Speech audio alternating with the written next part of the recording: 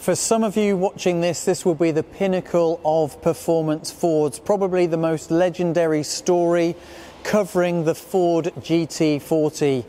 Originally named the GT, it wasn't until somebody had measured it and said that it was 40 inches high that it got the nickname GT40, which is stuck for over 50 years now.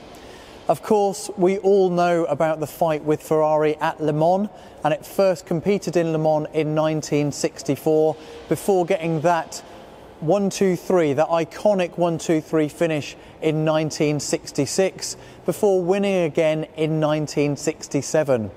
It was after 1967 that Ford then withdrew from World Endurance Cars until 2016 with the current GT. Now this vehicle has a 4.7 litre engine and was capable of 197 miles an hour.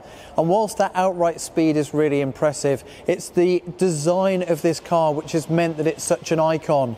Features such as this dome on the driver's door, specially developed so the driver could put their crash helmet on and still drive the vehicle. It was function fitting the form and form fitting the function.